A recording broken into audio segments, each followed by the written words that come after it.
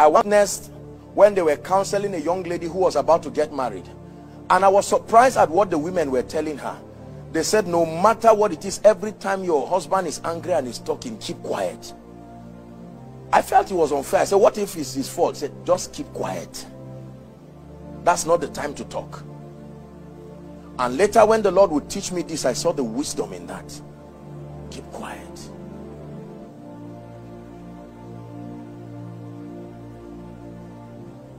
You have to understand the power of jurisdiction. Not every domain is within your control.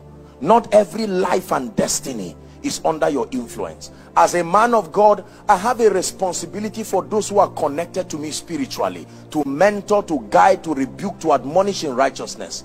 But I cannot jump in and see any Christian around and say, I'm a man of God. Are you aware, provided you are a Christian, you are a man of, come here.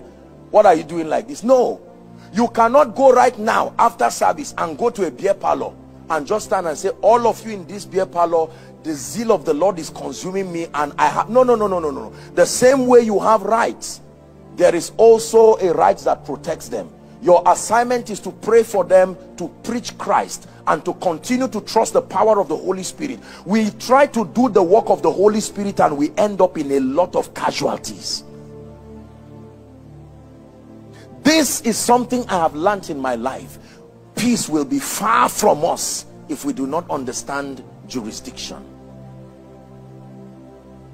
How many zealous workers just get up and knock the offices of their boss? They just open and say, sir, I'm here to talk my mind.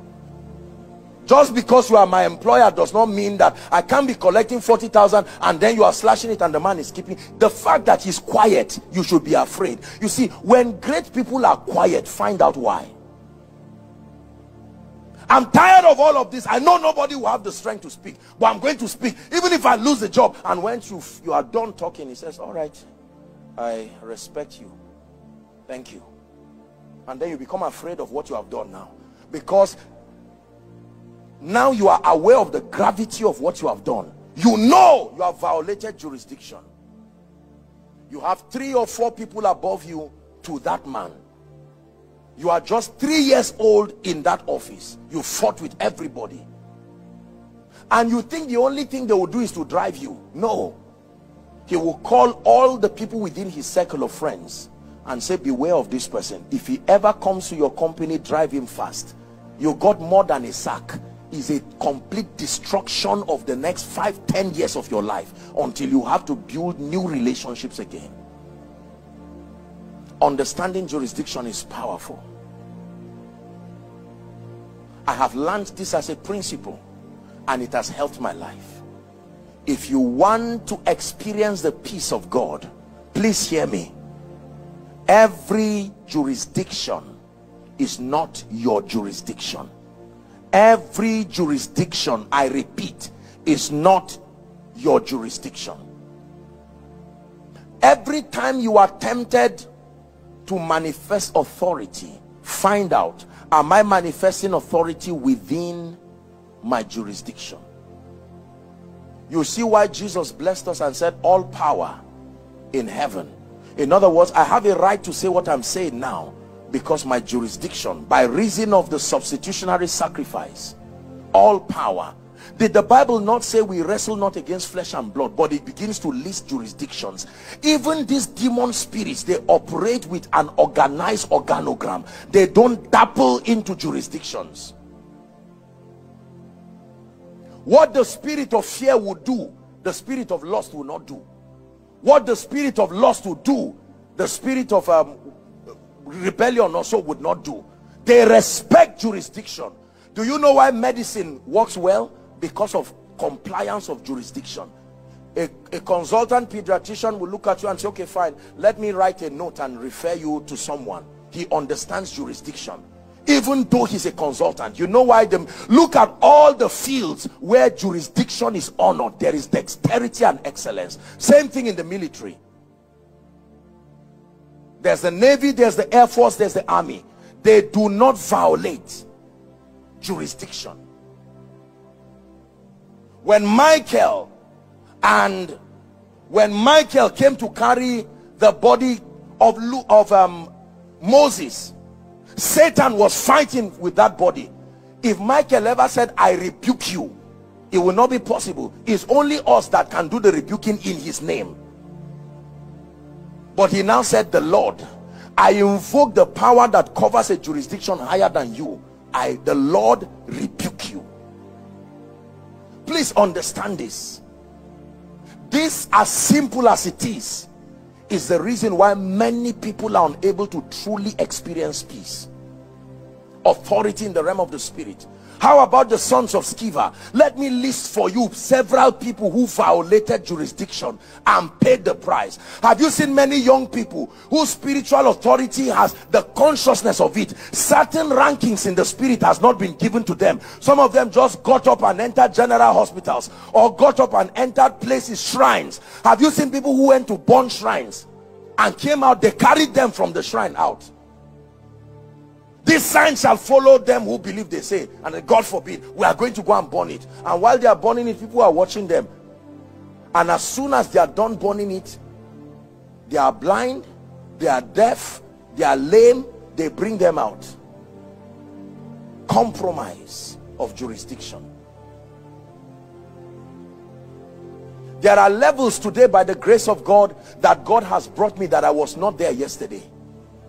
Imagine that I started ministry and I will go to a stadium. This is the same thing people have done.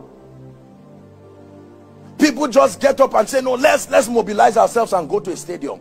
And then there are only 50 people that come around. And they are wondering, no, God, you can't fail us. This is not what I saw in my vision. The vision you saw was for the you that has grown, and there is an expanded jurisdiction. If Baba Deboye today, respectfully speaking, this is getting to 2 o'clock. If he says by 6, all believers meet me at the stadium, it will be as if they started the publicity last year. Do you know why? Because of jurisdiction. You start publicizing from now till next year, you will be surprised at the disdain. I'm not insulting you. God is lifting all of us in Jesus' name. The inability to understand jurisdiction is what has brought a lot of problems to us. There is jurisdiction in the spirit. There is jurisdiction psychologically. There is jurisdiction even here in the flesh. Do you know there are certain responsibilities you should not take if you don't have certain jurisdictions? Because the attacks that are allocated to that crown you are carrying, it can almost kill you. It's why when you say, God lift me, he says, wait first. Say, Lord, I'm in a hurry. Say, wait first. You don't know the attacks that follow the crown you want to carry. And if you force that crown, he will leave you. You will pick it, and in 2 days you won't be able to sleep. You say, what is that? Say, that's the burden of the people who the wearer of this crown prays for all the time. There are certain anointings, even for graces. Graces have jurisdictions. You must have capacity. Lord, give me an international anointing. Are you ready for it? Because when you are about to sleep, that's somebody's time zone when he's active. Are you ready for the stamina to manage the burden that comes with that kind of grace? It's not enough to say, Lord, lift me. Give me an anointing that will make everybody across the globe. Jurisdictions come with a price. Once upon a time, the world would not hear us. We were limited. You will be witnesses unto me in Jerusalem, jurisdiction, then Judea, then Samaria, then to the utmost part. Is God helping someone now? So we are going to pray shortly. I apologize, our time is gone, but we are going to cry for the grace to be faithful within your apportioned jurisdiction. The trouble that has come upon many of us, spiritually and otherwise, may have been that we have violated jurisdiction. You are not the eldest in the family, yet you went up and you said something that maybe culturally speaking should be routed through the eldest one. That is the source of the conflict in the family today. It's not just a spiritual issue, it's that jurisdiction was not honored. Many families are in disarray today because people could not humble themselves to keep jurisdiction. There are things that deceive us to violate jurisdiction: money, education, gender, all of these things. But we must bring ourselves back to order. There are many women who have violated jurisdiction and felt maybe because I'm wealthier than my husband, is just a man as a figurehead. But there is a spiritual word that backs that man. You violate that jurisdiction, you expose yourself to grave danger.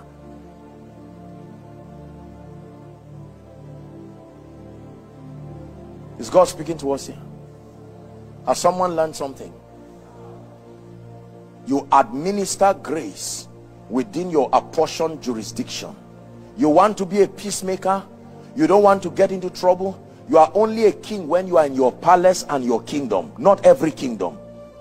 Every king is not a king in every kingdom. You are only a king in your kingdom. So when you go to another kingdom that is not yours, you must submit yourself to the principles in that kingdom. Blessed are the peacemakers. Blessed are the peacemakers. It says seek peace and pursue it. And one key that I leave you with right now is jurisdiction. For some of you, you may need to pick your call after this service and call your elder brother and say, sorry, now I understand why you hate me so much. It's not that you're a bad person. It's that because I think you are not educated, I have downplayed on jurisdiction. Right now, we acknowledge you for what you stand for. You will be surprised that the moment you acknowledge him, he will acknowledge you back. You say, no, no, continue what you were doing before. Do you not know that what Satan wanted was what God gave man? So it was not that God was insecure. He wanted a correct protocol to giving it. The image of God was what Satan wanted. And when God withdrew it from him, he said, to show you I'm not insecure, let me give dust. That was what shocked Satan. I was made of light and I desired this and you rejected it. Then you came and molded dust and gave it to it. Can I tell you this? Most of the things people are not giving you, they want to give you, if only you acknowledge jurisdiction.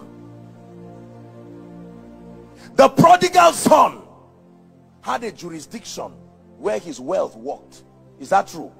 Provided he was under the covering of his father. What did he say? I am tired of your influence. Give me my thing.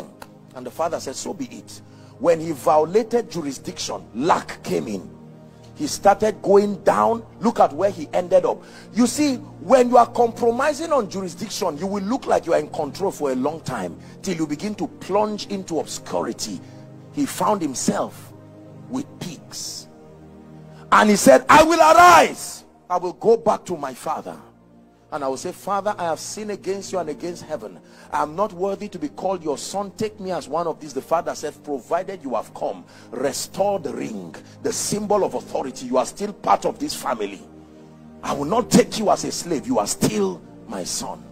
Jurisdiction is powerful. What happened to us when we left God? We left the jurisdiction of our authority and victory and our covering. Why do we passionately call people to come back to Jesus?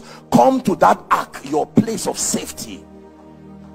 Provided they were inside the ark, the rain could not touch them. Listen to me, household of David, I'm speaking to the globe, but listen, there is an authority and a jurisdiction God has planted you.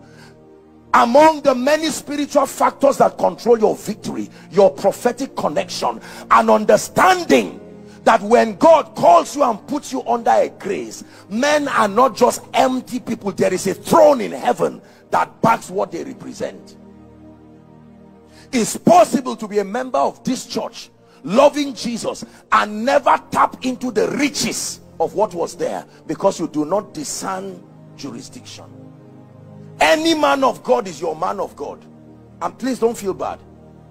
Any man of God is no, it can't be like that. It's like saying any man is your husband.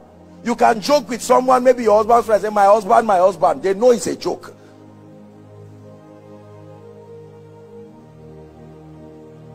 Jesus corrected the woman at the well because there was no jurisdiction. Every man was her husband, and he said no, it ought not to be so. There are people, any power is their power. Witchcraft power, traditional power, everything together. No. We are going to pray. Lord, the place I must stay to reign, the jurisdiction that controls my relevance, the jurisdiction that makes for peace, I repent for veering off from the jurisdiction, my assigned place. Please lift your voice and